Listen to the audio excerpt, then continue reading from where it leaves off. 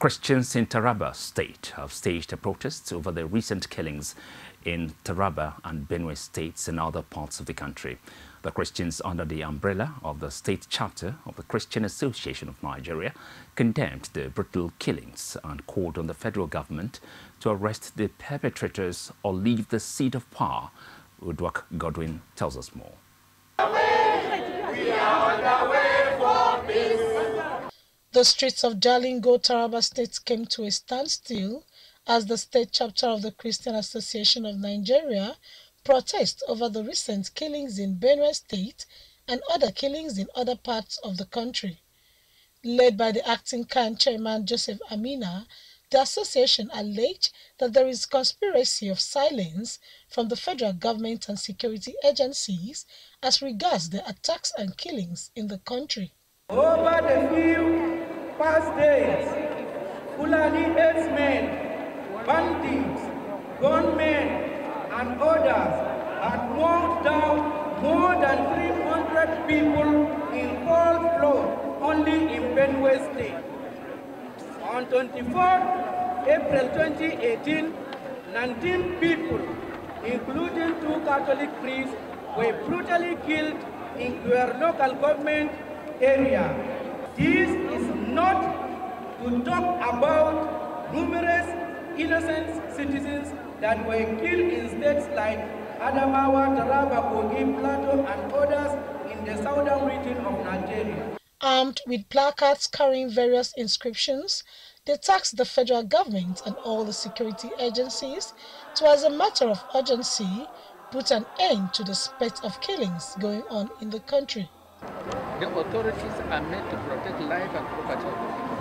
The first responsibility of any authority is the security of the land. We have seen the falling away of security in this land, and that is why we have this protest, calling on the authorities that be to come and to be responsible to ensure that life is treated as something worthy, because over whom are you ruling? If you kill your citizens and your citizens are killed them, and you don't say anything. They should fear God and do justice and do everything within their power to stop the unwarranted killings, destruction of lives and property of Nigerians, especially the Christian community. They wonder how both the federal government and security operatives, whose constitutional responsibility is to protect the lives and properties of Nigeria, are yet to find permanent solution to herdsmen activities.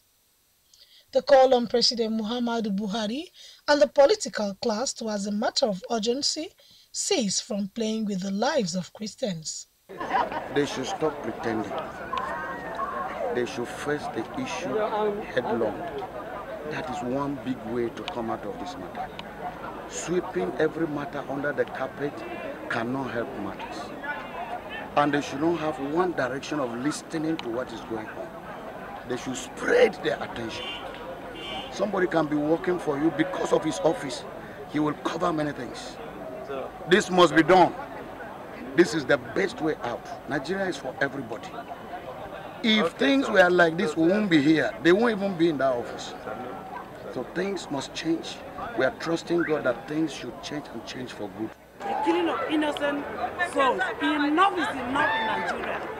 Enough is enough in Taraba State. Enough is enough in the Northeast. We are tired. We are tired. We are tired. We are tired. Our children are gone. Our husbands are gone. Women are widows. Women are widows. We are crying. We are calling Buhari. Enough is enough. Enough is enough. We are tired. They should stop all this killing. We are tired. The Christian women of Taraba State were saying. They warned that as President Muhammadu Buhari's administration has failed, especially in the areas of protecting the lives and property of innocent Nigerians in different parts of the country, they called on Nigerians to use the PVC wisely to effect change come 2019. Udwak Godwin, Core TV News, Jalingo.